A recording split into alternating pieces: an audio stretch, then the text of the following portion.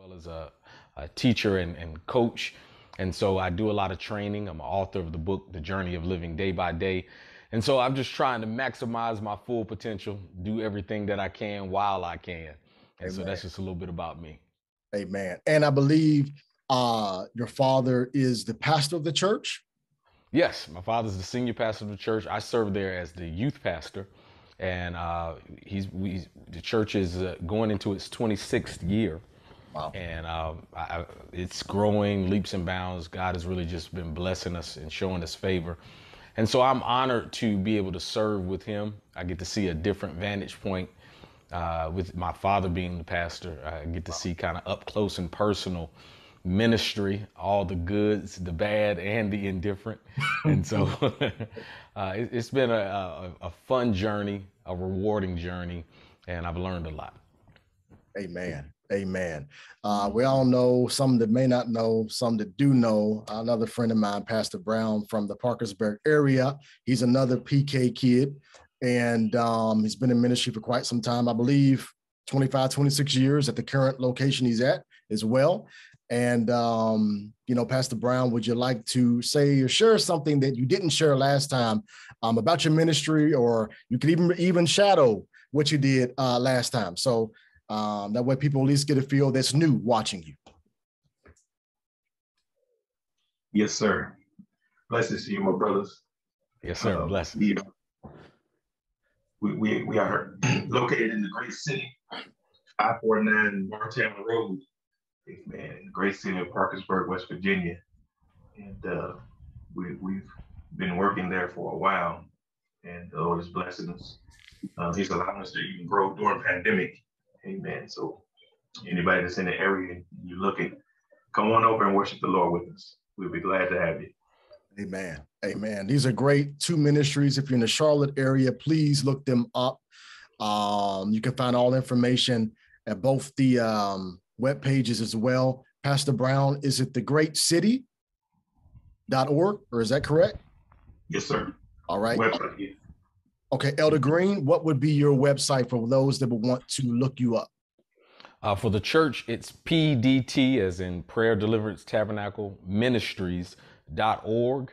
And for myself, it's just my name, Roger Green, like the color, JR as in junior.com, RogerGreenJr.com. All right. Let's kind of kick this off with this. We are preachers' kids. We know that. We know we've come up in the trenches of ministry. We've watched our fathers, we've watched our mothers. We've a lot of us has grown up in preaching families, or come from a rich inheritance of preachers, or ministry rather. Let's go here. For the ones wanting to start, they have a calling on their life. They know what they are chosen to do. And where do they start? They know they have a calling. They know they have a Bible. They know they have a good home church when they attend, right? We understand pandemics and stuff, but where do they begin from a Bible point of view, and where do they begin from a ministry point of view? Either one can start first. I'd say it without sounding too churchy or cliche, it has to start in prayer.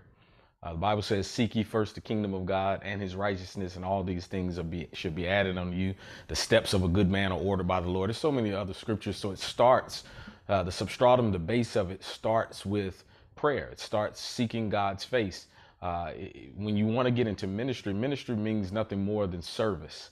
That's what the word in its original context means. So often when we say we want to minister, we have to qualify that within our own personal perception of what ministry is, and also what is God intending for me to do in ministry. It doesn't just mean to preach. And so often when people feel like there's a calling on their life that they need to minister, they immediately think preach. And that's not always the case. You know, some of us have different callings that are much more profound than the pulpit. And so I would say pray, number one. Carve out a space of time, not just in ordinary prayer, but just carving out a space of time for prayer and for fasting, and to say, okay, specifically during this period of time, I'm going to do nothing more than seek God for this. But this is the caveat: be prepared to maybe not even get an answer right then. But it's just the sacrifice of asking God, seeking God's face. And then thirdly, I would say, get some wise counsel. I find a lot of times people can be deep. They have no problem when you say you need to pray. They have no problem when they say read your Bible, seek God's face. But they have problems when they say find some counsel, find someone that has been there, done that, that can give you wise counsel, that can help you.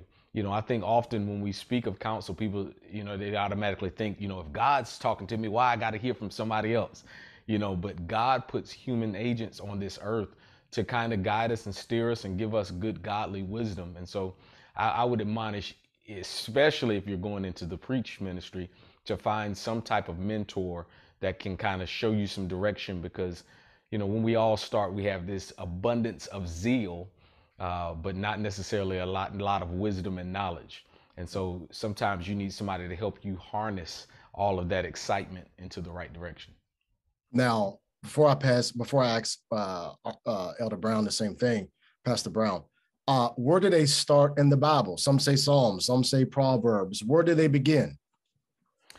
Well, I'm a student of the Word, and I like to start from the very beginning. And what I mean by that, start from Genesis and work your way throughout the entire Bible. I think you can find Jesus from Genesis to Revelation. And so get a strong foundation of the Word, understand context, understand who he's talking to, and find those things. So start from what I like to find is a categorized view of the Bible. Look at the first 5 books, the law, then go to the books of history, then go to the books of poetry, then go to the books of prophecy, and then go to the New Testament. Look at the Gospels, and then look at the history, which is Acts. Then look at the letters, then the book of prophecy, Revelation. Especially the New Testament, it gives you a great insight because the Gospels will lead you to salvation. The book of Acts will teach you about salvation, and then the letters will teach you how to live saved once you've gotten saved.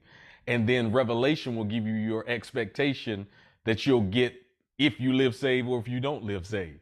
And so understanding that aspect of the Bible will begin to guide you. Be able to find not only God in the Bible, but begin to find yourself in those scriptures. And so there is no magical formula. Just dive in from the beginning and work your way through, taking proper notes, praying to God for revelation. And if I can say this to someone, and this is not even a shameless plug to my book is called The Journey of Living Day by Day.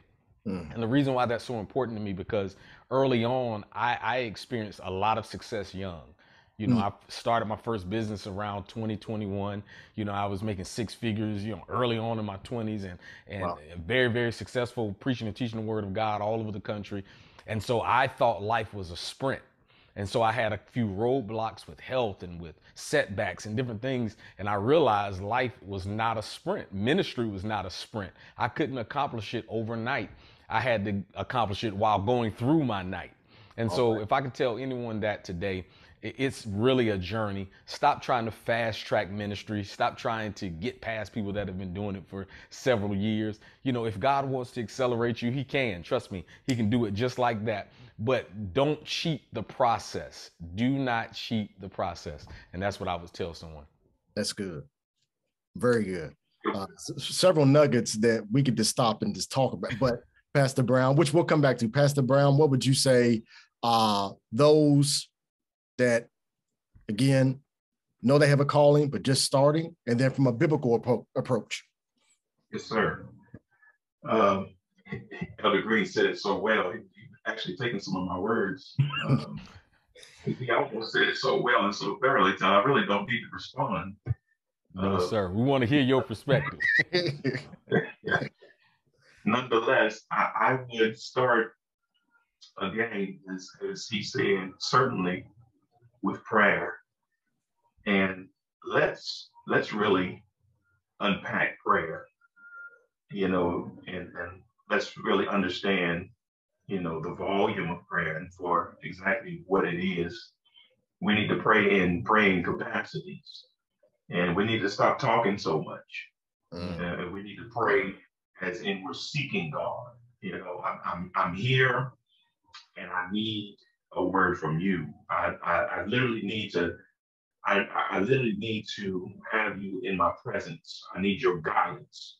And we have to learn that after we seek the Lord, after we approach the throne of grace, we need to know how to digress and allow God to speak to us. There's absolutely positively way too much talking in prayer. You know, God's not impressed with praying per se. He's not impressed with our words.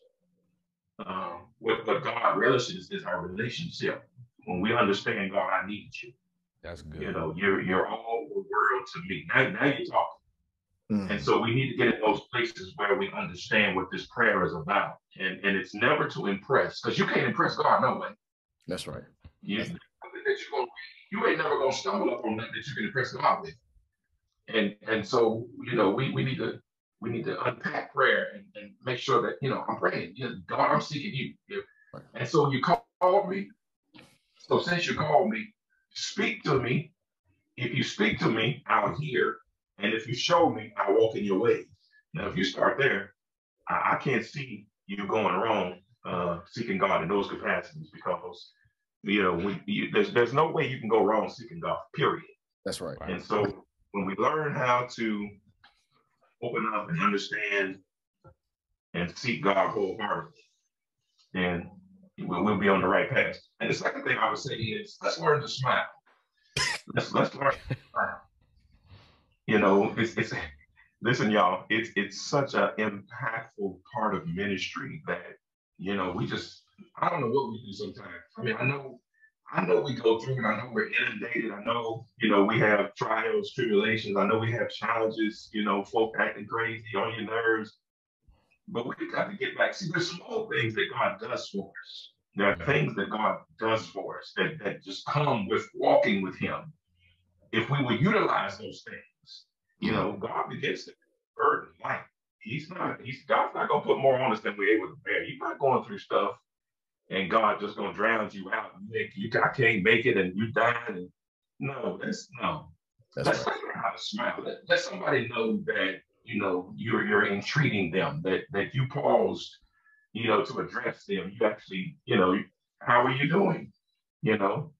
Let's greet some folk. Let's smile. Let's fall in love with Jesus so he can teach us how to love ourselves. See, when you love yourself, when you're in love with Jesus and you love yourself, the other stuff just comes. It just flows, man. It flows. So that's where I would start. So. And would you agree with Elder Green with starting from Genesis to Revelation, or do you see a different point of view? Well, I have no problem with that at all. I would say that would be perfectly fine. Usually when an individual asks me, I usually do suggest the Psalm and the Proverbs, just because they're like an introductory to places where you can relate to God, the concepts and praise and, places. It really teaches you how to approach the throne of grace, and I don't want to get too deep in that, but we've lost some things. Transitioning from generation to generation, decades, we've lost some things. We've got to go back to the place where we really understand how to appreciate God at a point of reference, because he is God. We came here to worship him. And so we've got to get back to those places. I think if we get back to those places where we understand who God is, there's some things that God wants to release in our lives. Like immediately. And I love both points of views, because nothing's wrong, right? And this is what I want you all out here in the audience to see. Take a second. We'll take another second to pause. Those who've come in, share this. This is information that we all are learning. We all need to hear. We all need to be this sponge. So what we are, the ones that are coming in, what we're talking about is your walk with now. Y'all both have said so many golden nuggets that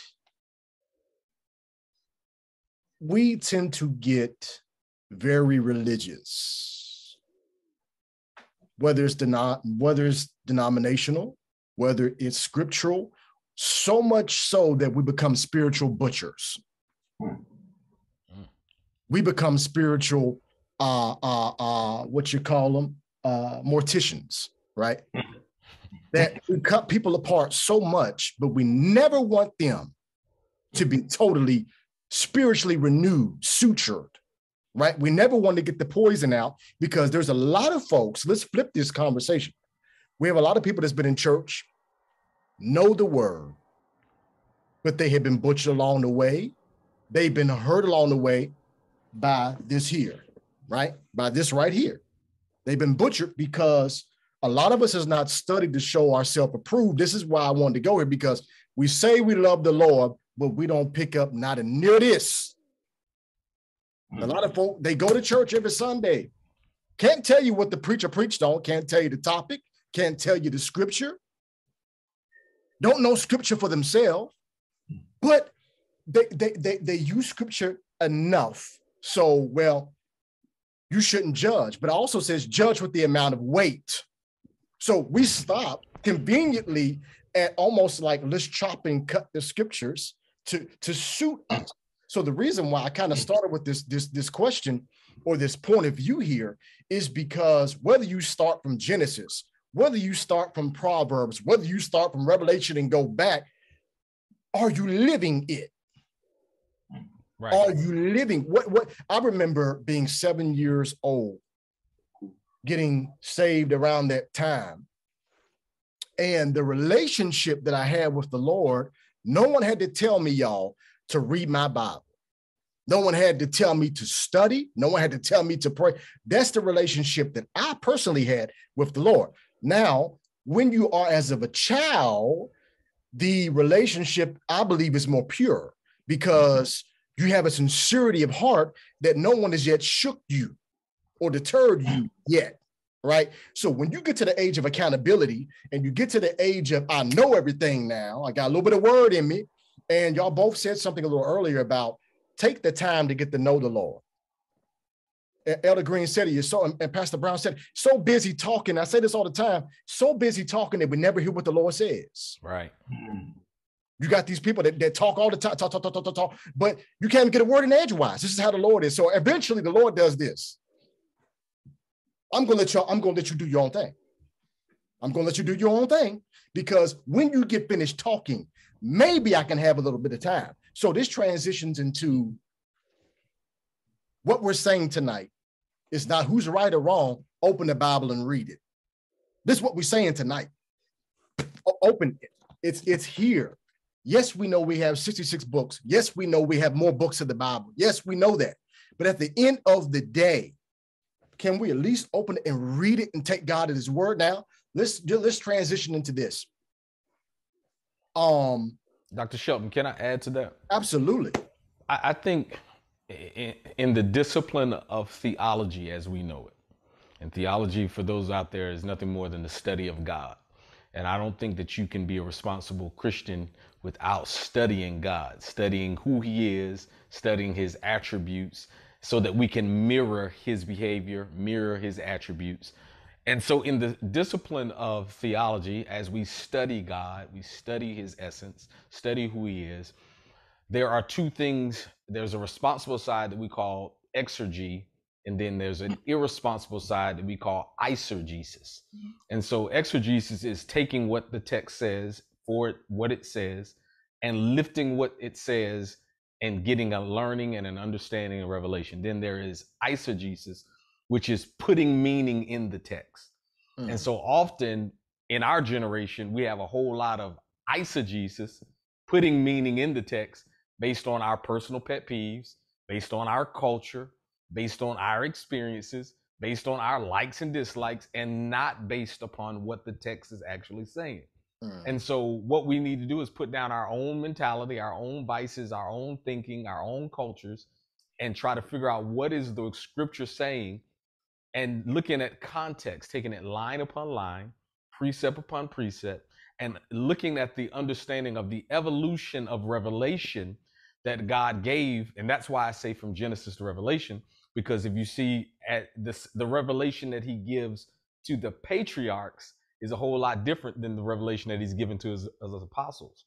That's right. He begins to reveal and unveil things over time.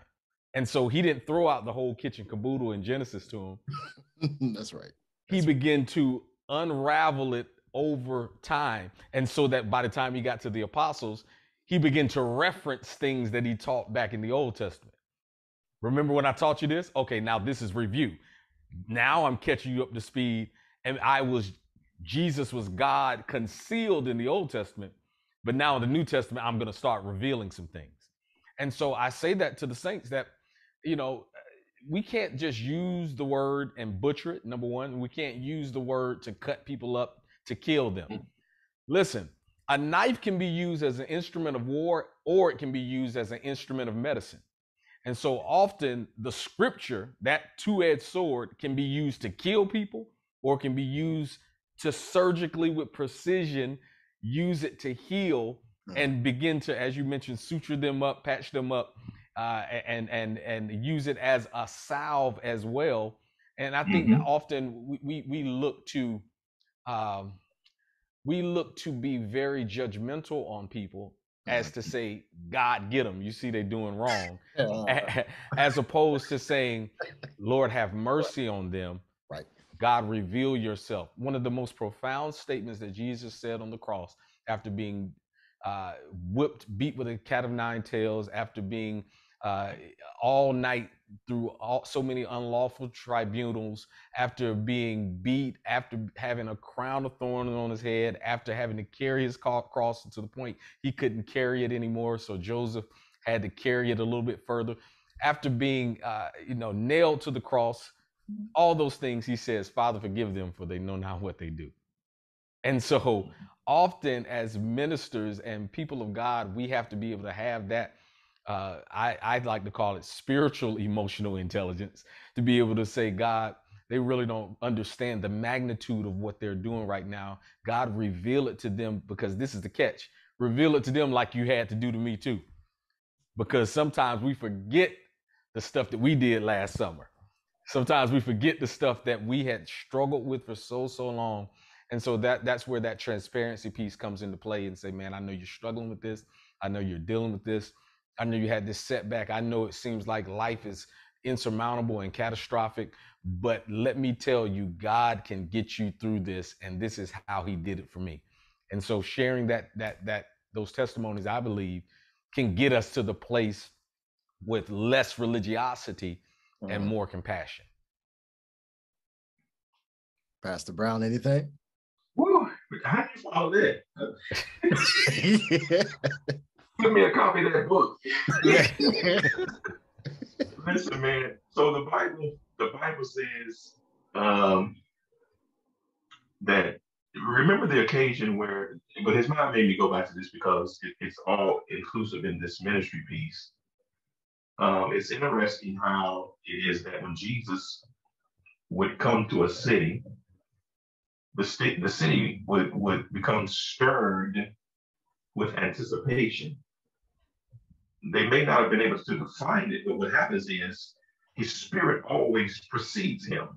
And so as Jesus would come, the city would become full of expectation. And so people understood, Jesus is coming, my needs will be met. But if you keep on looking at it, the Bible says that not only were the people coming out and were throwing him, there were scriptures that say that the children began to throng him. Now think about this.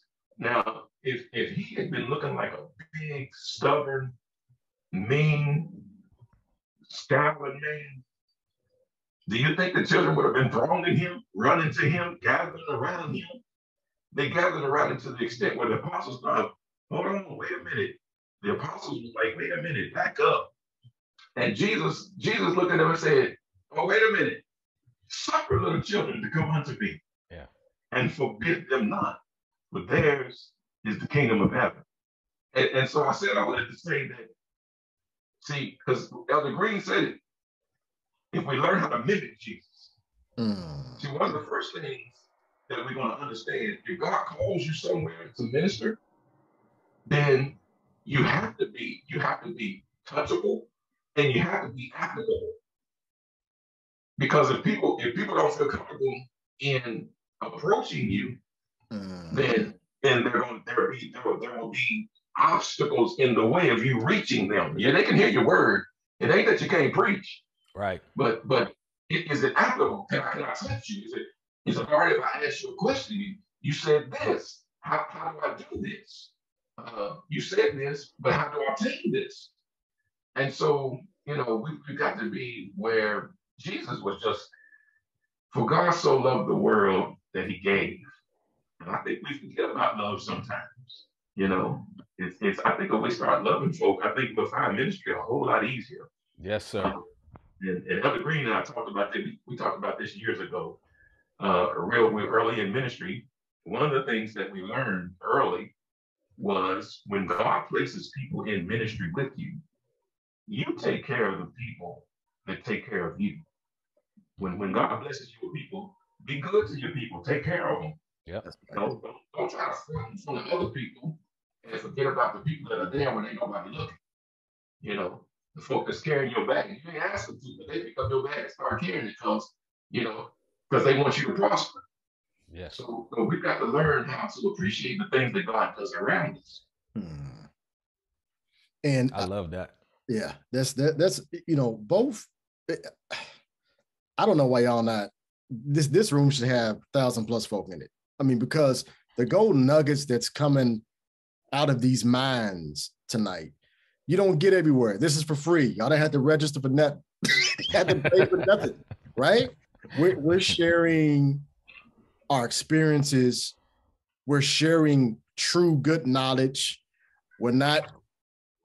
Anyway, we're not bamboozling. We don't got the crafty speech tonight. We're saying it. We don't have to impress me. What we have is to pick you up tonight, right? Encourage tonight, strengthen tonight. So in ministry, so far we talked about the butchering. Let's talk about a resetting or a healing process for folk. Because a lot of folk come from religious backgrounds. And actually, I do want to do this real quick because I totally forgot last time. Totally forgot. Dear God, we thank you for what you've done tonight. Dear God, forgive me for even opening up with prayer. I pray that someone be delivered. I pray someone be set free. I pray they even know who you are. The ones that don't know who you are, I pray that not only the anointing of the Lord will shift this Facebook place, but this place that we're in right now, I pray that the anointing will arrest every demonic spirit, bison voice demon, be destroyed, be canceled, be nullified, be constricted and restrained by the blood of the Lord Jesus. And I return you back to the pits of hell. Now, God, I thank you right now that our mouthpieces will not be hindered. No type of retaliation or counterattacks will come into our dwelling in the name of the Lord Jesus. But I pray right now, the freedom and the anointing of the Lord will set the captives free tonight. In Jesus' name. Now we can continue.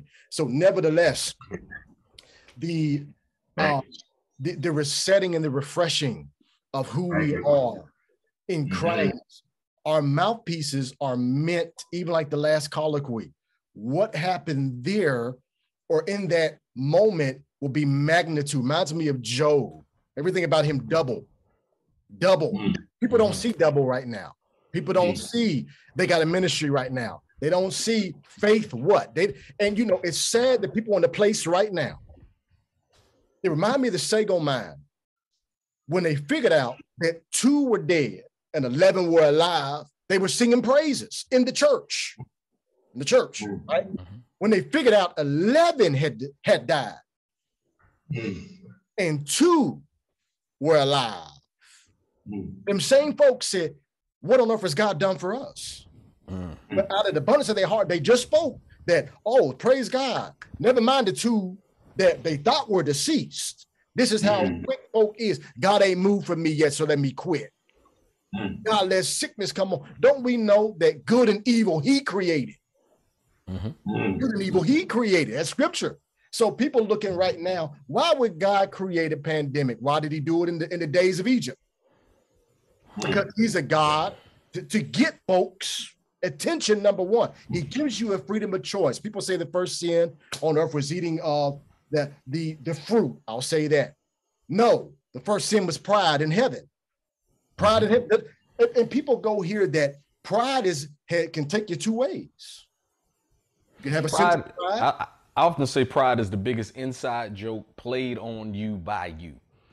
It gets you messed up, and it starts within yourself. Pride doesn't start with anybody else. And so I think in order to get that reset, and I want to speak to anyone right now that's going through that right now. You feel like, I'm going through all this type of stuff, and I'm living safe. I'm trying to do everything that I'm going through, and the devil is just on my heels. But as Dr. Shelton said, it's not always the devil. Sometimes it's God. And I'll give you Bible for that.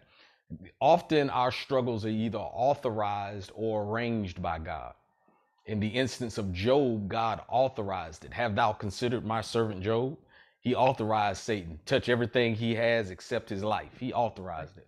But we look at in the instance of Jesus, the Bible said that the Spirit of God led Jesus into the wilderness to be tempted in all points. And so he was arranged. And so sometimes we go through things that we think that is the devil, but it's actually God either authorizing or arranging your struggle so that he can bring you forth and be able to manifest what he's already spoken and seen in you.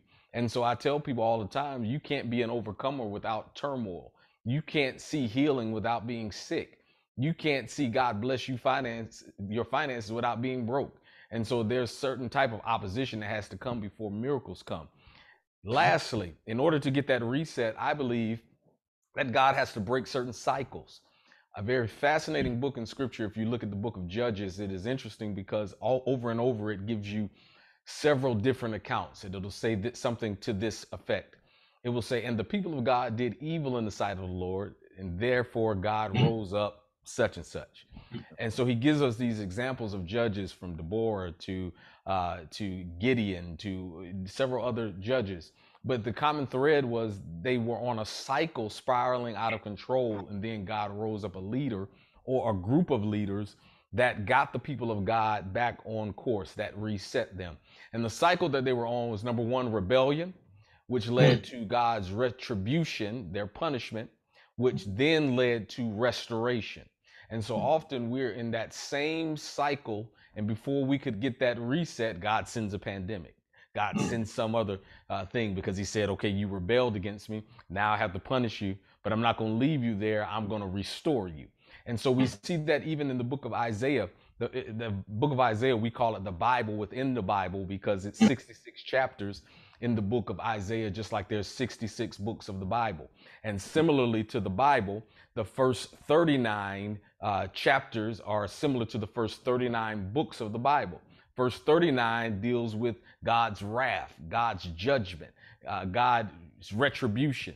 But then the latter 27 books, just like the latter 27 chapters of Isaiah, deals with God's grace. And so we see in the first 39 chapters of Isaiah, God is speaking against their rebellion, speaking against their backsliding, speaking how he's going to punish them, speaking of how he's going to do things. Then we get to chapter 40, and he begins to say, comfort ye my people, for they have received double for all of their sins. And for the latter part of that Isaiah, he begins to just speak comfort to them. They that wait upon the Lord shall renew their strength. They shall mount up with wings of eagles. They shall run and not get weary. They shall walk and not faint. He begins to speak of a Messiah that's going to come and going to comfort them. And so for some of us, what God is doing is he's breaking those cycles, and you might have been stuck on that punishment side of God, thinking that you're going to be there forever. But on the other side of the punishment is always reset, always restoration, always God trying to get you back to the rightful place, just as he told Joel. You know, we get into Joel and we get excited about how he talks about pouring out the Holy Ghost and his spirit upon all flesh. And as charismatic Pentecostal apostolic folks, we love that. But we skip over the main premise of it is restoration. I will restore unto you the years that the cankerworm has stolen, the palmer worm, and that great army that what? I sent you, not the devil.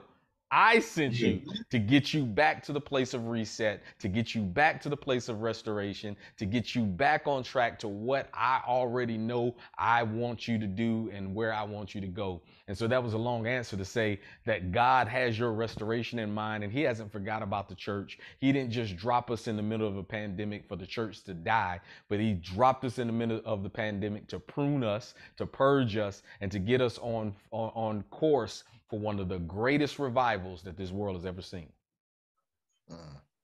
Pastor Brown. No, you go ahead. You finished. I believe that the Lord has us in a place,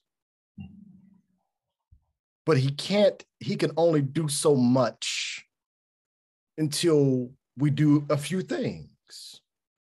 We've got to turn, we got to repent. Turn and repent, even if that's the only two words that was in the Bible.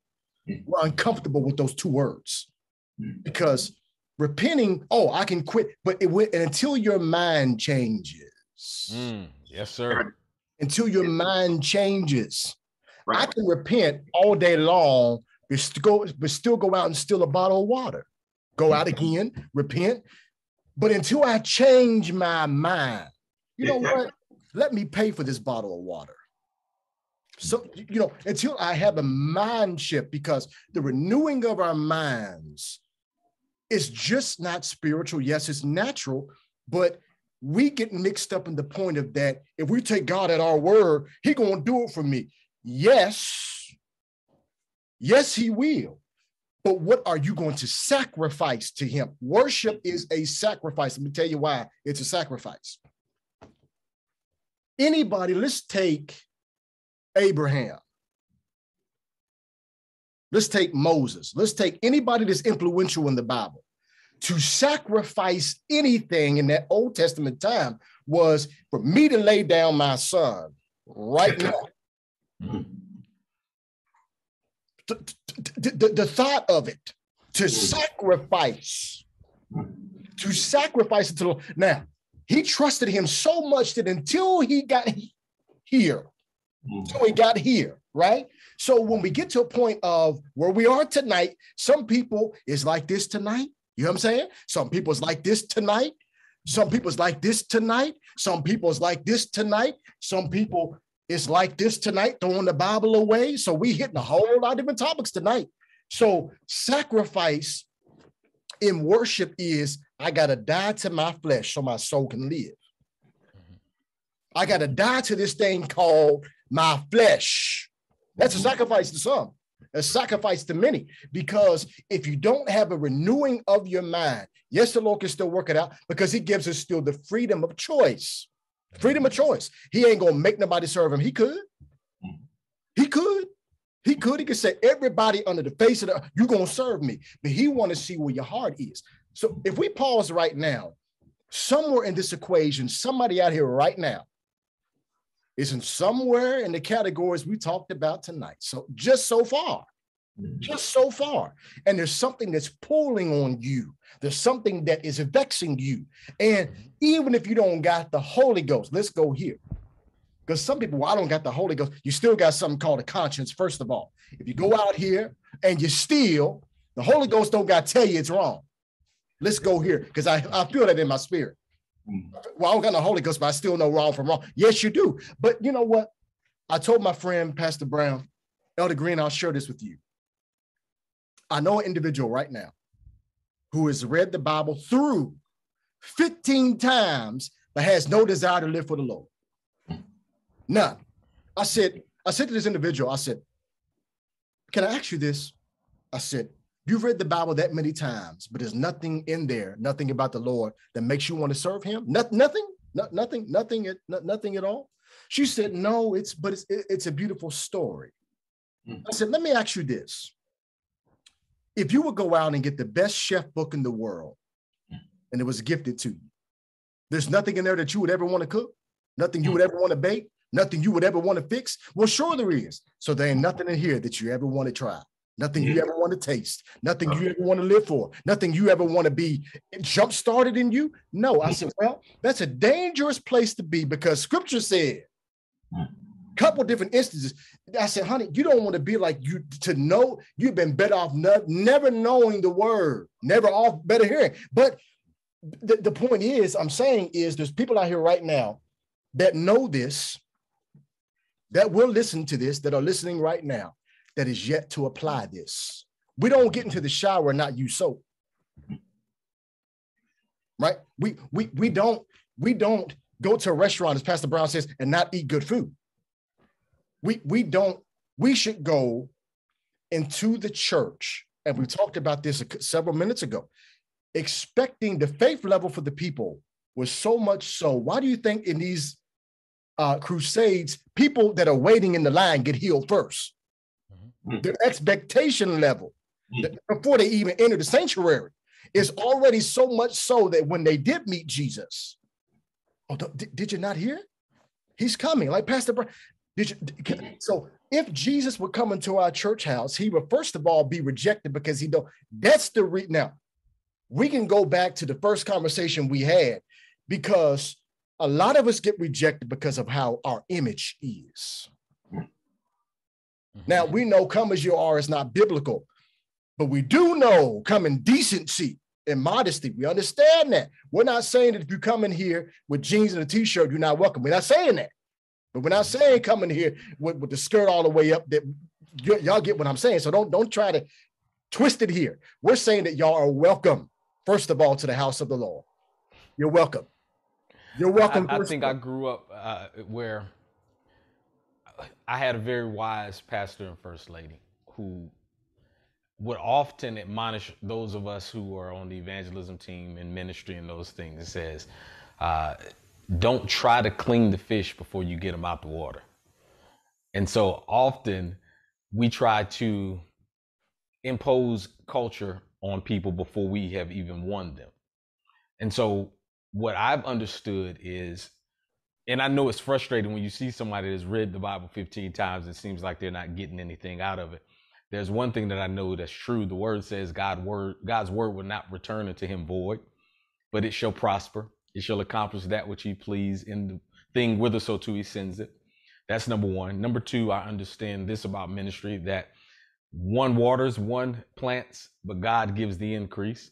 And so I don't take it as personal anymore, because whether I'm planting or whether I'm watering, it's up to God to give the increase. Number three, God sometimes has to illuminate people at different times. If you look at, Saul before he became Paul, you look at how he was blinded and he had to go to the man of God for that blindness to be taken off his eyes. And so what I've learned to do is just, as Elder Brown do, smile, give them love, continue to share the word. I've literally seen countless atheists and agnostics that told me they would never believe in God. And the next thing you know, they're going down in Jesus' name. Because the more they tried to deny, the more that God began to reveal. I'll say that again, the more that they tried to deny, the more God would reveal. In fact, when you look at the scriptures, God never spends a lot of time trying to convince somebody that he's God. He convinces them by showing them the things that he does. And by virtue of the things he does, there is no other explanation but God. And so what I just do is I show God's word and allow God to reveal it to them in a way that nobody could do this but God. You don't see God ever in the New Testament or Old Testament trying to convince, trying to argue someone down that I am the true and living God. He just shows them by virtue of what he does. And then the revelation begins the process. So I think that's where that love piece comes into play. And I think, without being too long-winded, we sometimes have trouble with that in our persuasions, because we think that means letting down, compromising, being too soft. And we feel like if I don't come down with the hammer, then I'm not doing the gospel a justice. And God never wanted us to necessarily be the gospel's defense attorney. He wanted us to be the witness. In fact, apologetics means defense of the gospel, but defense in the gospel as being a witness. The book of Acts tells us to be his witness. He never told us to be his defense attorney. And so I think that's the problem that the church has.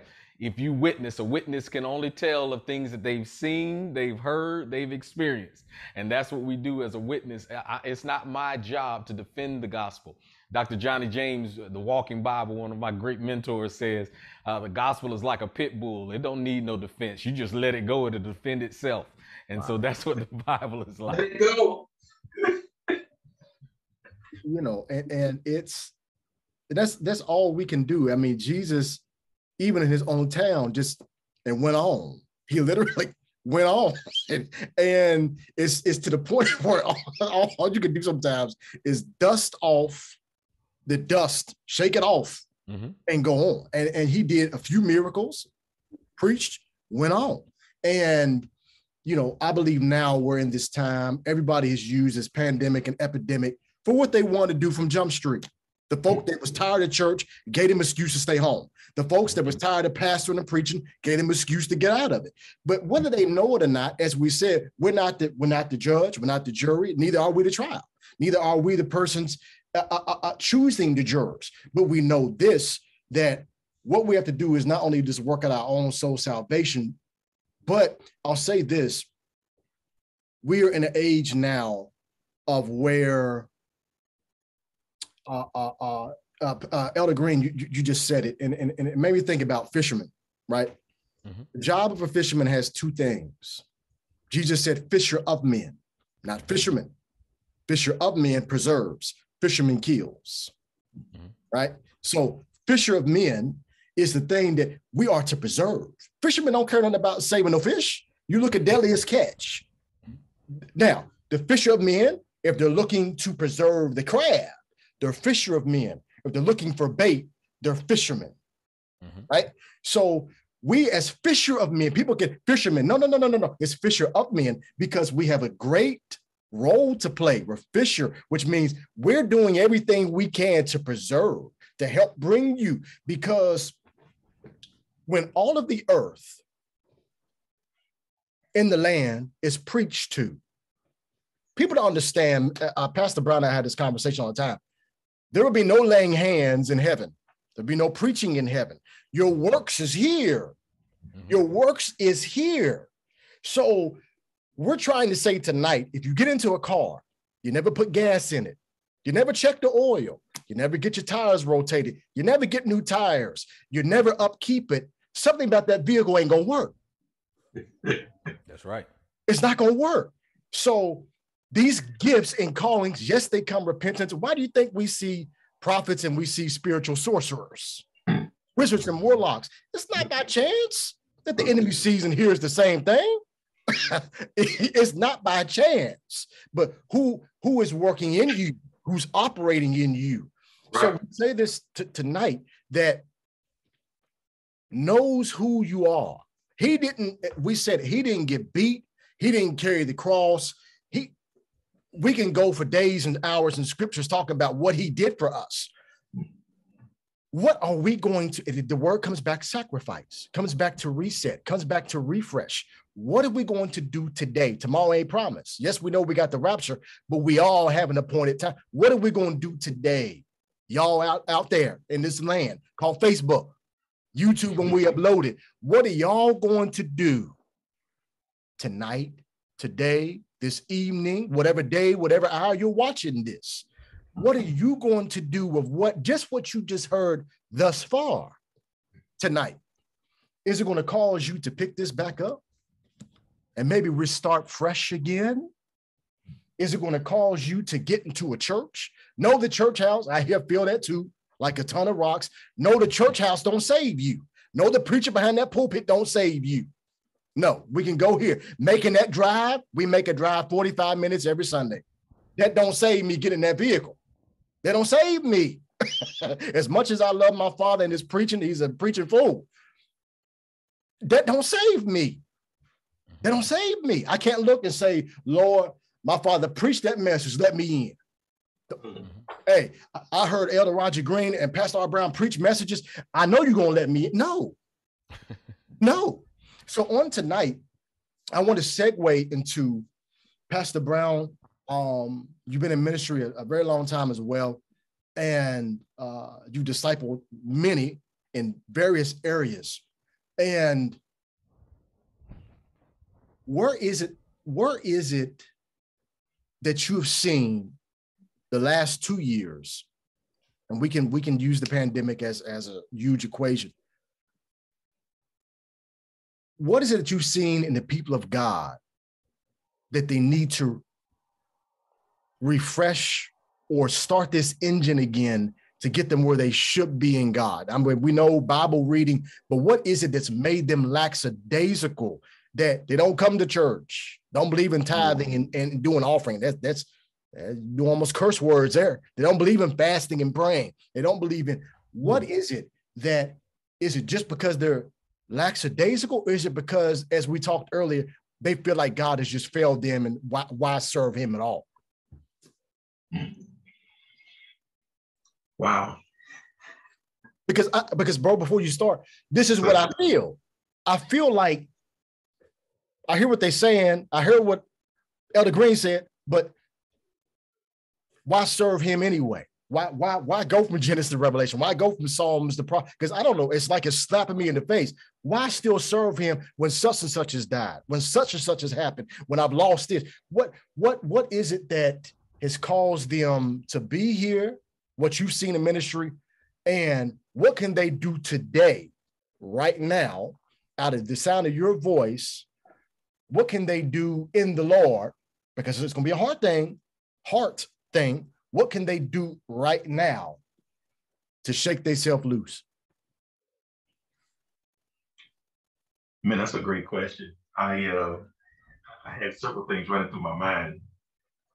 Listen, I heard a preacher profound message one time, and the subject of the message was inventory in the pig pen.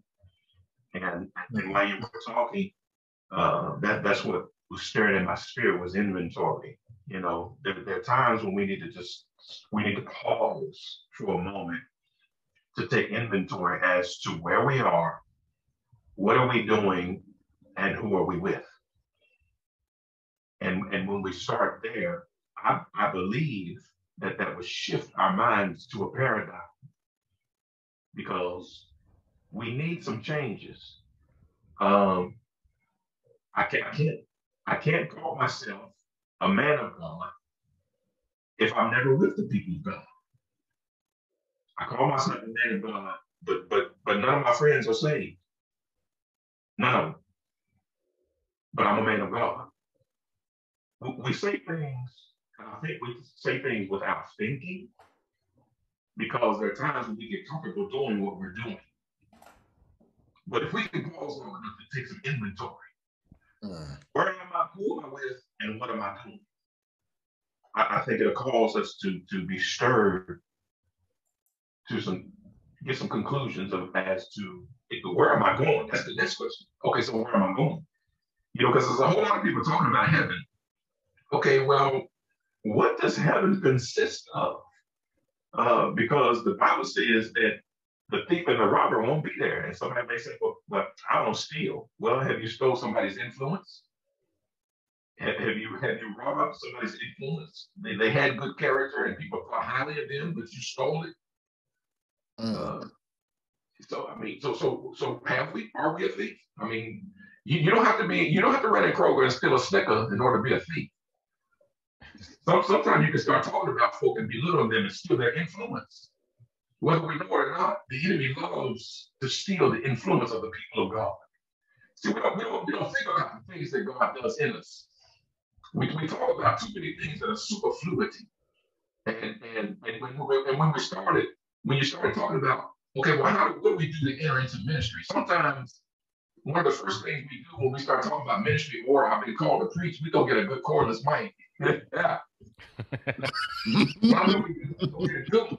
gonna take the battery out this thing. Well, you know, before you get the good cordless, let's start having something else. First of all, let's get some word. Let's get some word in my heart. Let's allow the word of God to become established in my heart. Let it become applicable, and let me live what I'm getting ready to say. One great thing about ministry that we've got to go back to understanding is that we're going to be first partakers of the fruit. And so if God is going to use me, if he's going to speak through me, if he's going to give me a message for the people, then he's going to try me. That's right. The message has to stir in me. I have to be moved by the word of God first in order to try to implement the word to the people of God. And so I think that we need to stop and think about who we are, where are we, who are we with, and where do I want to go? You know, because I'm sorry, y'all, but some listen, it's too much lying in Christendom. I'm so somebody confused, make me stutter. How do we get so good at lying? I don't understand sometimes. I mean, brother, I ain't even trying to be funny. That's not facetious at all. Oh, we just lie too much. Listen, we exaggerate. Listen, anytime you do this, you're lying. We embellish stuff. I was talking to somebody the other day. Listen, when you start dealing with the things of God, and the Green, Roger, I talk to him like the Apostle Paul talked to the people of God. Roger, bless you, man. Yes, sir. That's what my mama named me, so call me Roger. he said, now if I was getting ready to introduce him, I would introduce him as Elder Roger Green, disciple. I used to call him Disciple Green all the time. but he started talking about the word of God. He said, man, the word of God is like a Rottweiler. It's like a pit bull. Yeah. Let it go. You ain't never seen nobody at the park shielding their pit bull or their Rottweiler. Don't bother me. Yeah, right. If anything, they got an extra grip on that leash trying not to. Right. And so let's get back to the place where we understand the word of God in its proper context and its right connotation. Because when we do that, what happens is the word of God will stand all by itself.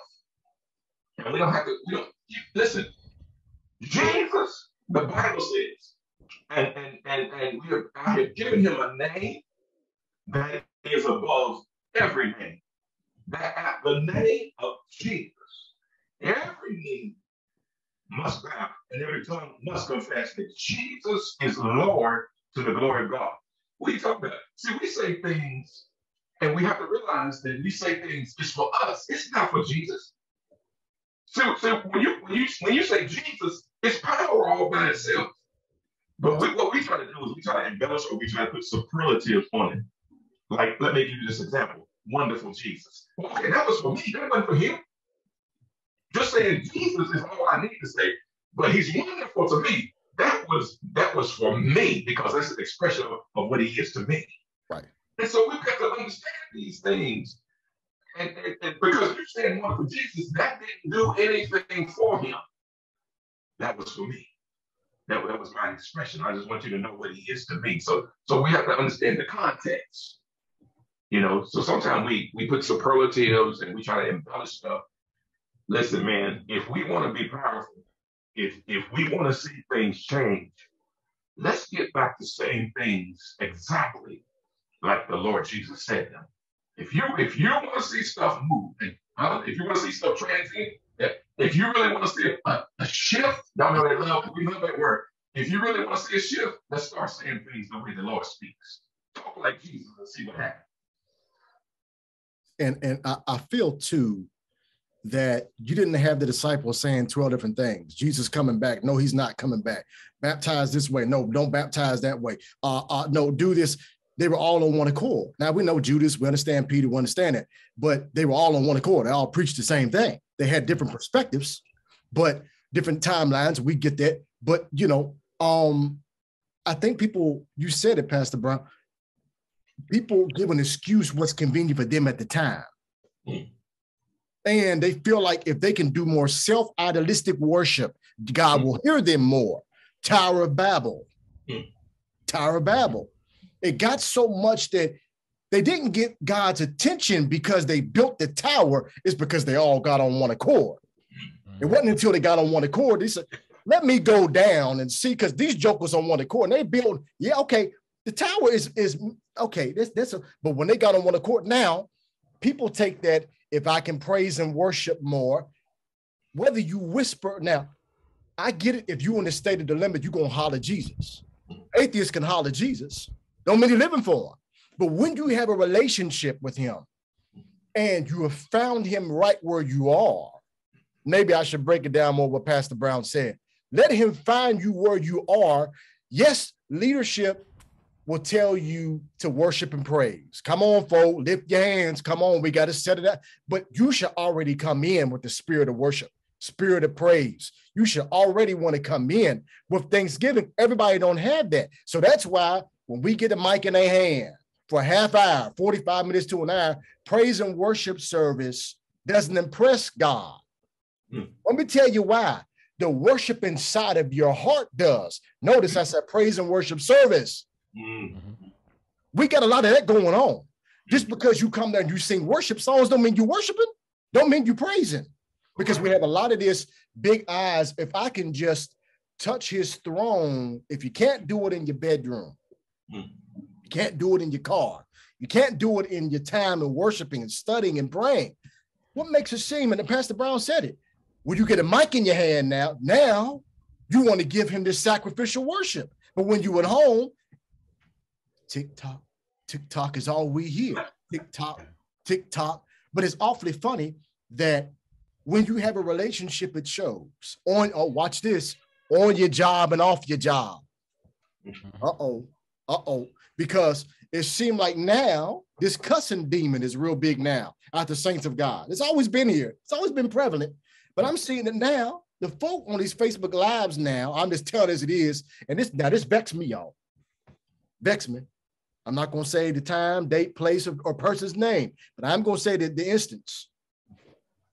Don't get mad at me for cursing because everybody do it. No, everybody don't do it. Everybody don't do that. Because you mean to tell me that when God doesn't change in you, he does it halfway? Don't mean that your flesh day ain't going to rise, but you're not going to keep it under subjection? Yeah, I think for me, I mean, so much has been said so great by you and Elder Brown right there. I think John Maxwell said it best. He said, everything rises and falls on leadership. And I think for me, I apologize to the body as a leader on behalf of leaders. I think right now we can't expect those in the body of Christ to do anything greater than the leadership that we're seeing displayed. And so what I see is a lot of leaders that are fainting in the day of adversity. I see a lot of leaders who are not truly connected to God in the sense of seeking after God passionately, to have a relationship with him, to be able to understand and hear the directives and the orders to disperse to the body. And so what is happening is you can't blame the body from deteriorating when the head is deteriorating first. And so as a leader, I think we have to get back to the place of seeking God's face passionately, because good leadership does this. Good leadership inspires. You know, I often say, you know, motivation is often, I think it's fool's gold, but inspiration is not. And I say that to say, you really can't motivate people. You know, people got to find motivation within and of themselves, but they can be inspired to motivation. And so when you inspire someone, it changes the course of their actions. And also we can empower people. And what my dad taught me this when I grew up, he said, empowering doesn't necessarily mean giving someone power as much as it means not taking the power that they already have in them. And so what we got to do is we have to see the goals, the passion, the gifts that they have within them, and foster those as leaders. And start giving a sense of accountability in the church, even within our dreams and in our visions. There's a lot of forward thinkers, but not a lot of forward doers. And so that's what we have. We got a lot of people just talking about a whole lot of stuff. I do this, I do that, this, that, and another, but not a whole lot of people doing anything. And so my biggest challenge to the people that I lead is to stop talking about what God has told you to do and what he's given to you if you hadn't written it down, if you haven't committed it to a plan, because a dream without a plan has no accountability. And so I say that to say that I really believe that what God is doing is he's shifting us to a point of accountability, just saying, okay, It's time to redeem the time. The night is far spent. The day is at hand. Let's go forth. Let's see souls healed, delivered, set free. Let's start putting down real sustainable goals, dreams, and visions for the body of Christ, for our church, for our community. You know, don't give me the fact that church shouldn't be in politics and political and we should just stay in the church. No. We should affect every fabric of society known to man. We should be the ones that are telling them what should be done in government, telling them what should be done in the school board, telling them what should be done in our community, because God is giving us insight that he's downloading to us from the Ancient of Days, from the Alpha to the Omega, from the first to the last, from the beginning to the ending. He's giving us the mind of God. And so I say that to say that I blame leadership. I blame us before I blame the rank and file, the laity, those of us that are leaders that have been given this great task, this great responsibility, this great burden and weight of ministry. We got to refocus. We got to wake up. We got to get back to the place, because if we get to a certain place, trust me, those dynamic attributes of a leader will compel people to do stuff. Listen, I grew up with some of the greatest leaders known to man: Paul Alexander Bowers, Bishop Wagner, Bishop Monroe Saunders, Bishop Ross Paddock, Bishop Edward C. Roberts. You know, some of these great men and even great women of God that were so dynamic. They didn't do a whole lot of talking about stuff that did not matter. They stuck in the word, gave you a passionate, concise, precise, anointed word, and showed you how to live holy through their lifestyle. And so I think as leaders, if we begin to mirror that type of behavior, people will come back to Christ in droves. The problem is they've lost respect with us, and in doing so, they've lost respect with the church. I mean, you can't say it in any better. And I totally 100% agree that people, and I hate to say this, but people behind the podiums and the pulpits, folk idolize them. They want to be like them. As you said, their influence is very strong. So yes, pastors, preachers, leaders, what you say makes a difference. And we have seen this being said all these years. Religiousness says, let me preach them in hell, but when do you ever pull them out? Mm-hmm. When did you ever pull them out? When did you ever say, brother, you can make it, sister, you can make it? Folk come to church, and we got stories for days. And this one I shared with Roger when we came to the church years ago for help. She come in, she was a waitress, and came into the church, and that bishop said, never get it. She was going to drive off a bridge.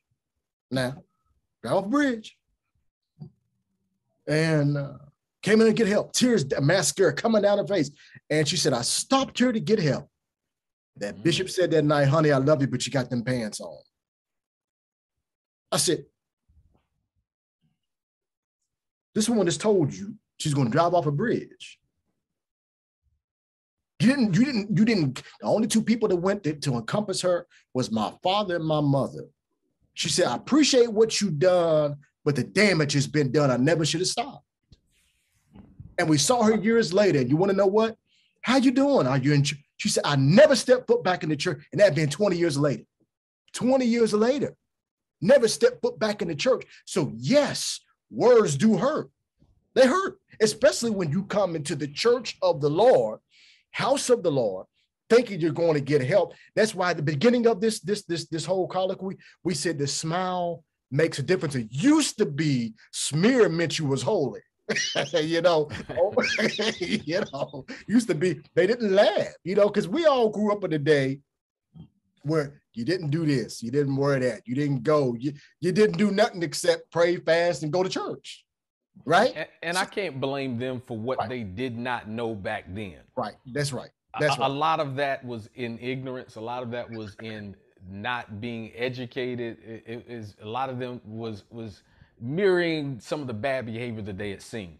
We have no excuse right now. I can't. Those things were catastrophic. They were deafening. They were hard on the church. And so now I think our generation, we should be on a PR campaign like never before, repairing the image of the church, letting people understand that we're not like the perception of what you thought we were back in the day. Those people will not understand our culture and our, subculture of our church and why they did certain things and how we made certain blunders. We can't go back there and explain that to them. But what we can do is model a different behavior now and show them something different. Show them that this was never our intention. Show them that this is how we've grown. Listen, I think just that in and of itself, I've had some older mentors of mine that have admitted some of the wrongdoing they've done, and that in and of itself gave me a higher respect for them. And so in the church, I think if we start doing that, begin to share with them, listen, there's some things we could have done better. None of us are perfect. We're all growing in grace, but the same grace that I'm giving you, please give that to the church. Please give that to the man and woman of God. Please give that to me, because it is a mutual respect that we have for each other, that we're still trying to figure this out till we all come into the unity of the faith. That means it is a process of us going from one place to the next and growing in grace. And so I think when people see that type of genuine love, genuine compassion, genuine humility, not this fake faux humility that we trot out sometimes to try to act like we're meek and holy, but we're as arrogant as anyone has ever seen. When they see true humility and that true heart of love and compassion, I believe people will give us that grace and understand that we're not perfect, and understand that we necessarily don't have to be on a platform, but when they understand that our heart is truly towards God and getting this right, that the reason why we did some of those things is really because we just wanted to be right. And when people see that, they'll understand fully that it's not a self-righteousness. It is us wanting to be righteous. And that's the difference. Pastor Brown. Woo. Where do you start after that? that was, yes, sir. Thank you, sir. That is great, man. When he said that he heard one of the early mentors, apologize for some of the error, some of the ways that they were erroneous. Man, that stuff is powerful, man. Yes, sir. And it takes us, everything we're saying, what we're going to do is going to always take us back to the Word of God. The Bible says, confess your faults one to another, that you may be healed. That doesn't necessarily mean I have a heart murmur. Sometimes I'm in my heart, I'm spiritually heartbroken. Sometimes just by obeying the word of God can heal that place in my spirit. See, people need to be healed. We need a healing. We need to be restored. He said something very powerful when he was speaking. He was talking about, his father said, now, to empower somebody is not necessarily to give them power. See, one of the errors of our ways, some ways that we're erroneous, is that sometimes we think the only way that we can empower people is to give them a position or a title. Where if we understand the word of God, we'll understand that the word of God had already positioned, transitioned, and progressed men. They all that was already embedded in them, like the deacons that he said 5 7 men that are full of the Holy Ghost. And what I found interesting about that is that these men, I found through homiletical studies and historical studies, that these men were already renowned in the community. And they just woke up on 7 men, because we know your daddy or your cousin. 7 men that are full of the Holy Ghost. And when they and 2 specifically were Stephen and Philip. If you will remember, Deacon Philip was down running a revival. That's when the Holy Ghost led him to leave the revival early and to go down to Gaza Strip. I used to read that, y'all. I'd be wondering, what was Deacon Philip doing running a revival? Deacon Philip? the Bible said that the Holy Ghost led him down there. Listen, there was two things involved in this. Deacon Philip was down there running the revival. He was baptizing folk in Jesus' name, and they were being filled with the Holy Ghost. The Bible said that the Holy Ghost moved on him to lead the revival early. Listen, watch this. Because a lot of us, if we down there baptizing folk in Jesus' name and folk receiving the Holy Ghost, y'all know we ain't leaving. We ain't doing no that. Yeah, right. I call him Roger on the phone and say, "That is explosion down here." Boy, listen, I ain't going nowhere. Listen, no. The Bible said the Holy Ghost moved on Philip and he left. He sent for the apostles to come to carry on the revival. Mm-hmm. The Holy Ghost moved and come to Gaza Strip. And if you think about it, he started a whole new revival. But my thought was, what was Deacon Philip doing? But listen, man, I read into some studies, man. Philip and Stephen were renowned before they were ordained as deacons. They lived the Bible. They love God with all their heart. They love God so much until they would meditate on God and pray until the Holy Ghost would just move on them. They were doing miracle signs and wonders in the community before they were ordained as deacons. Because God met them where they were. Yes, sir. And that's what I meant by empowering is not so much giving power as much as is not taking away the power that God has already given someone. I'll give you this one example. I'll never forget, I was 16 years old, getting ready to drive, just got my license. Dad had bought a car. And so I was excited because he was about to give me the keys. He was teaching me how to drive. I was very excited. I'm about to have my car. I'm going to be on the road.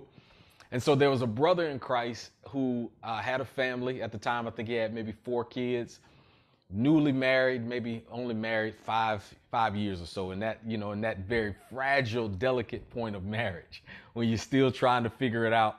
Had children early on in the marriage. And so, he and his wife were still trying to figure things out. And so he came to my dad the exact same day that my dad bought the car. He had lost his job, didn't have a way to go on interviews, all of these things. And so my dad felt compelled because he loved the young man, loved him like he was his own son. And he asked him, he said, I know you lost your job. I know you're struggling. Do you have at least $1? He said, yeah, I got $1. Yeah. He said, why? He said, give me that $1. And so he pulled out his wallet. He didn't have much money in it. He pulled out the $1, gave my dad the $1. My dad said, here's the keys to this car. It's yours now. I'm going to sign the title over to you. And he said, you don't have to do that. He said, I know. He said, but I love you. And he said, I want you to be able to succeed and do what you need to do for your family. He said, but I couldn't give it to you because if you go home and your wife asks where you got this car from, it's going to seem like another man gave it to you. He said, so I had you give me $1 so that you can go home and tell your wife that you bought a car. And he said, after that, he said, son, this is empowerment. He said, I could have gave him the car, but it would have did nothing but stroke my ego. He said, but I had him pay for the car because I didn't want to take away from what it is in him already being a man providing for his family. And said, so it didn't matter that he didn't pay a lot for the car. At least he paid for the car. Paid something. He paid something for it. And so it was my dad's way of showing sometimes you can empower people by not being so negative and pessimistic about what they already have. Yeah, they haven't gotten to the place that they need to be. Yeah, they haven't gotten to the place where they're this full, great, grandiloquent speaker or great leader, but don't take away what they already have. Accentuate the positive they have in them. Talk about the positive they have in them. Work to cultivating the things that they already have in them and watch them grow and blossom. And to this day, that man is saved. To this day, all of his family is saved. To this day, all of his kids are saved. They all have college degrees, doing wonderful, just blessed family.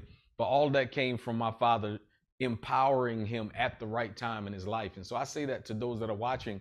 I don't care what people may say right now. You belong right here at this time during this season. God has put some things in you that can turn this whole world upside down. Sure, you don't have everything that you need. You might not feel like you have all the tools. You might not feel like you know enough, know the right people, but God can use the exact same thing that he's already placed in you if you just walk right now into your purpose, maximize your full potential, and go into the place where God wants you to be. I often say that winners don't become winners in reality until they become winners in mentality. You have to change the way you see things, change the way you see yourself, give yourself permission to grow, give yourself permission to fail, and give yourself permission to be the person that God has called you to be. And that's all I got to say. I just felt like I just needed to pour into somebody tonight. That's good stuff, man. And that's great, Roger. That's profound, man. And you learn to see your father. The great thing about that is your father not only blessed that individual and allowed him to understand empowerment, but he taught you at the same time. I was laughing because as soon as you start talking about that car and how excited you were, as soon as you start talking, I was like, he ain't gonna get that car. Go get it. I started laughing. I was like, Brian, you get that car. I didn't get it, but I'm gonna tell you, that's how powerful of a leader my dad was, that even through that, I wasn't mad. I saw the big picture, and the culture of our family that my parents cultivated was such a giving culture that even at 16, I got it because they had raised me to be a giver. He empowered you. Right? They had empowered me and had indoctrinated in my mind, it's more blessed to give than to receive. And so even though I didn't get that car, I knew that if my dad did this for a man that's not his son, surely he's going to do something on down the line to make sure that I'm all right. And so I was fine, man. And God just blessed abundantly, and it has blessed my family and my parents tremendously, because my dad will right now give you the shirt off his back. It's countless people in the city right now that have businesses that are functioning businesses that my dad either gave them the money to start it, gave them the expertise to start it. He's putting people through college, put them through school, and all of this that he tells them. Matter of fact, I had a pastor in the Nashville area tell me a couple months ago, said, Roger, I promised your dad I would never, and your dad and your mom, that I would never say this. But when Nashville had flooding a couple years ago, our church lost everything. And your parents sent us an offering to get us back on track. And their only justification for doing it, they said, you can't tell anybody that we did this, because we're blessing you not to be seen. We're blessing you because we want to see the ministry go forth. And so she broke that truce with my parents just to tell me just how blessed I am to have parents that are just such givers. And so I say that to anybody out there. You can literally give your way out of poverty. You can literally give your way out of circumstances, just being a blessing to the body of Christ, being a blessing to God's people without wanting to be seen, without having to stand up in the $100 line at the convention, just by just wanting to be a blessing to somebody, and watch God begin to manifest things in your life just by you being a giver. Amen. On tonight, those that are out there, if something hasn't been said up to this point to launch you into the depth and the deepness of God, I don't know what else can, right? And I hope and pray what we have shown thus far, we'll do about 4 or 5 more minutes. I hope what we have shown tonight is integrity, character, humility, love of the Lord, compassion of the Lord. You know, we're brothers, just like the last colloquy. We're brothers who love the Lord. We love him first. That's why we can all smile and laugh and get along so well, because that's what's in us. We've all have stories and what we went through. But what we went through, you don't see the damage of it now. You don't see the scars and the battles, but you know we've been through something. Y'all that are watching on the replay and live, know that God has not forgotten you tonight. There's many that's dealing with difficult situations, seasons, circumstances. We know that, but there's nothing yet too hard for the Lord to do and work in and through you. We all got a gift. I don't care what that gift is. We're born with it.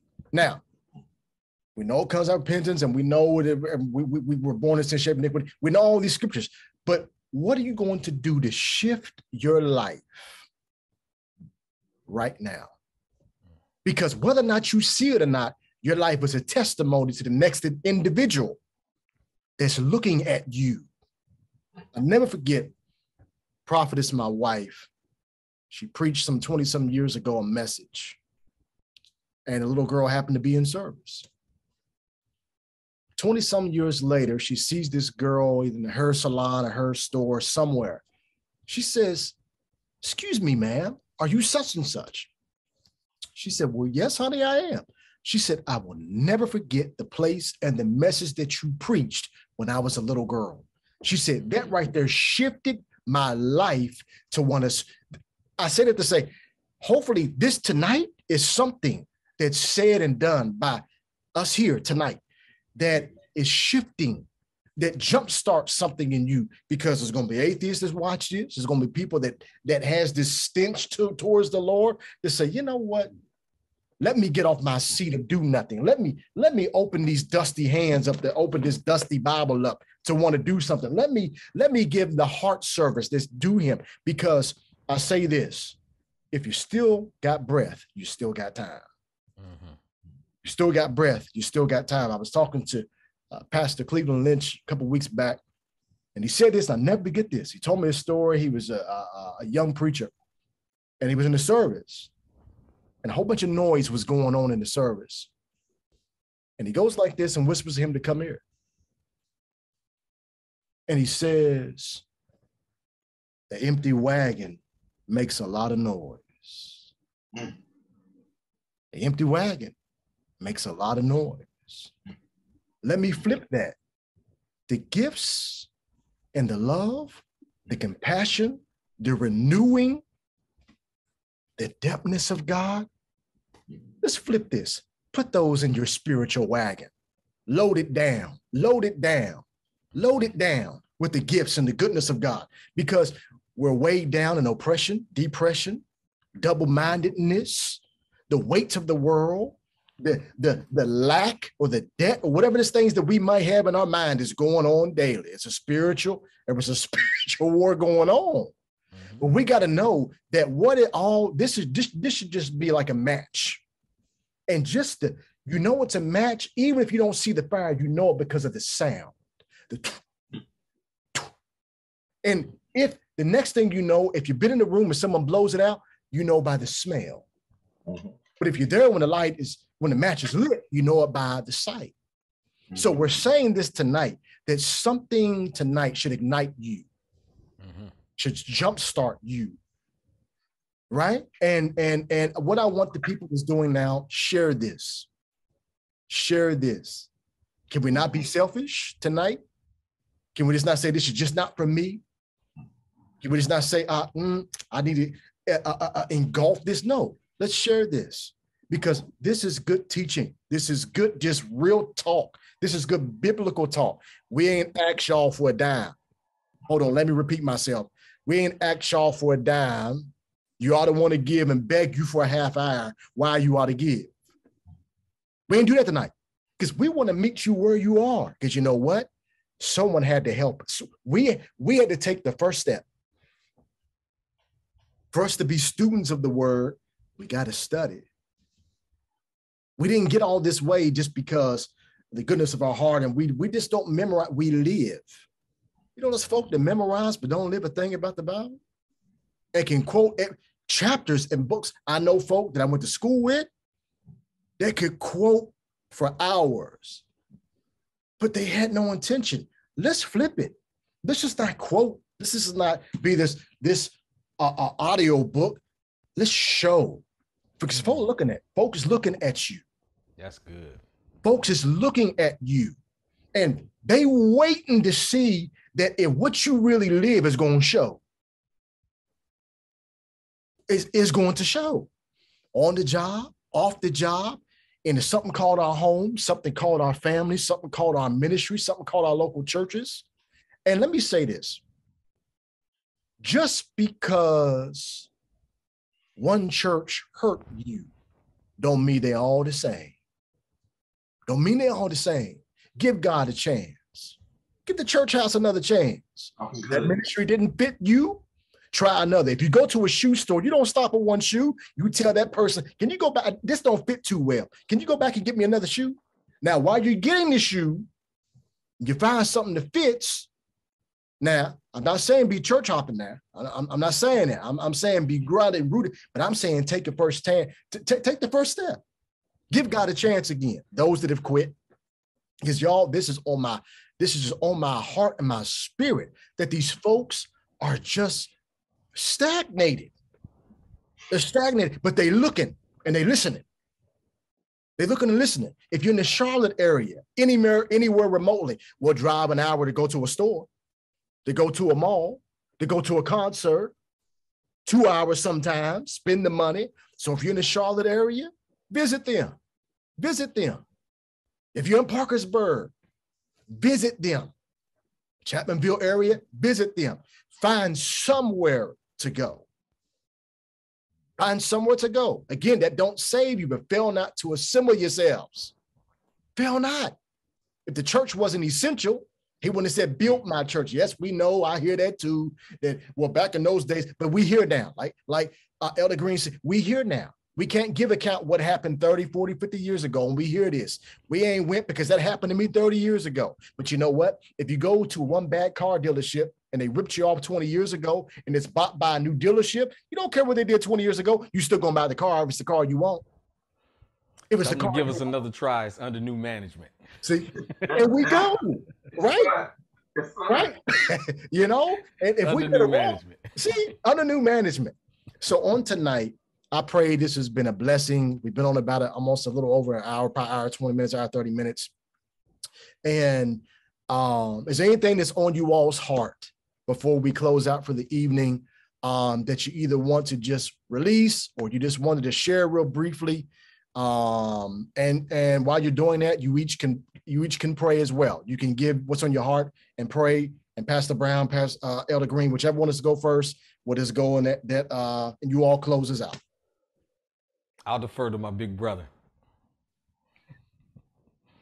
Bless you, man. To my brothers, God bless you all, both of you all. I appreciate both of you all. And I certainly appreciate, and I do not take our reports lightly. I would say to everyone that's listening tonight to be encouraged, and let's push to literally take God at his word. And let's really understand that our victory and our outcome is not predicated upon what we can see or what we feel right now. It's predicated upon the word of God that he's spoken into our lives. And so I would just say that let's be encouraged. Let's get into the word of God. Let's press into God and let's seek him thoroughly. Let's seek him with our whole heart, because God is doing something in this hour. And I really would just say, please, let's just be encouraged. And so let's just pray. Father, in the name of Jesus, we thank you now. And God, we just give you glory and we give you honor for the things that you've done. We thank you for the things that you're doing right now. We thank you even for where you allow us to sit and stand even now, even if some situations are not favorable to us. We thank you for the experience. We thank you for the journey with you, because you allow us in the midst of these circumstances to know you just a little bit better.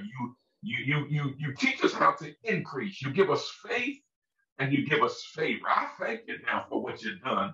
Let your spirit move upon us. Sanctify your word in our hearts, that we give you the glory and that we sin not against you, but that we increase to God, that we be witnesses of you. So, Father, you get the glory in our lives.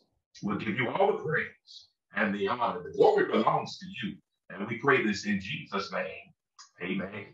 Amen. Amen. We pray you all have been blessed tonight. As my big bro says, if you not, thank God. Anyhow. Yes. So, but please follow these two individuals. Bro is not too much on social media as much, but please follow Elder Roger Green Jr. Again, if you're in the Parkersburg area, please show some love, go there, consider joining. If you're in the Charlotte area, please look them up, follow them. All the information I will try to drop down below. If not, you can go back, watch the replay, and they give all the information. This has been a blessing on tonight. I thank you all again for your time and just the camaraderie that we have. It's truly, it's just humbling. It's just really humbling. This was a blessing to me. So we love everybody. I want to thank you, man. I want to thank you. I would be remiss before we go without telling you, man, this is a God-ordained platform that you have, man. Keep doing what you're doing. It's a pleasure and an honor to be on here with you and such great minds like you and Dr. Brown. And so I couldn't let it go without saying that, man. Keep doing what you're doing. Thank you, sir. Thank you, sir. Again, Pastor Brown, it's an honor as well, sir. Thank you for kind of helping me spearhead this thing here. So, but again, you all share this, and hopefully we'll maybe do this again sometime soon. So thank you all once again. Have a blessed night. God bless everybody.